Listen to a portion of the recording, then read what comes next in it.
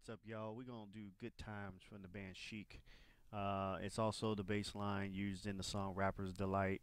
The guys from the Sugar Hill Gang lifted, the song "Good Times" and created some rhymes over it and created the first hit rap record, "Rapper's Delight." So it's based on this song by Chic.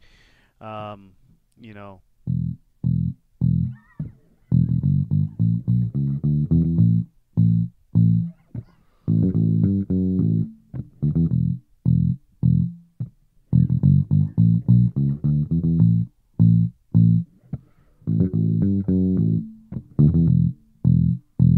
so that's the bass line right there.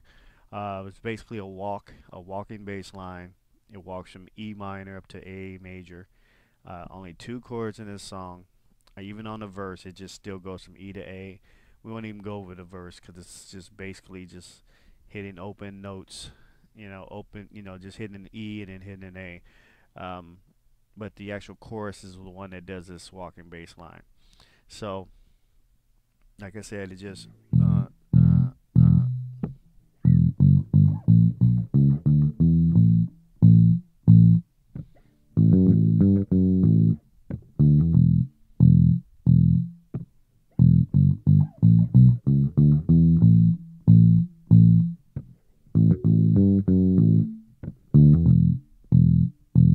and it's back. It just repeats itself.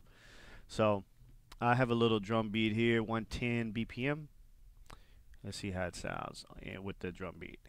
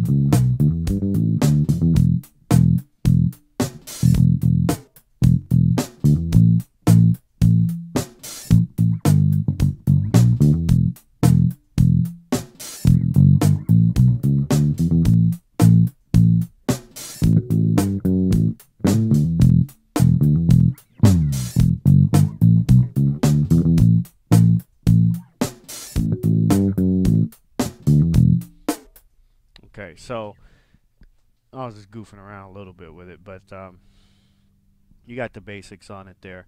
The trickiest part to me on the song is the turnaround.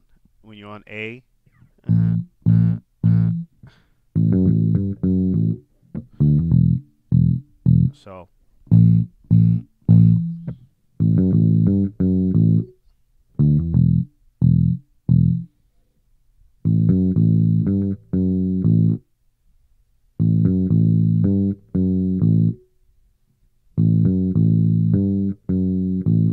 I'm using the open A right there.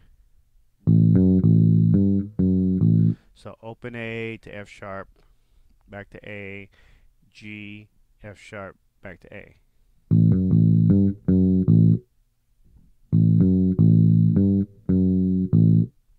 So that's pretty much the song right there. Um, this song also inspired other bass lines, like Another One Bites the Dust.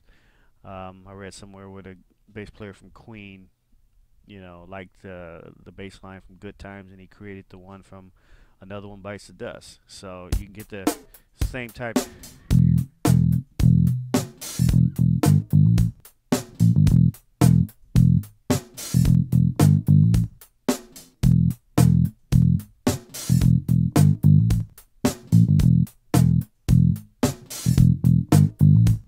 So this bass line is very influential.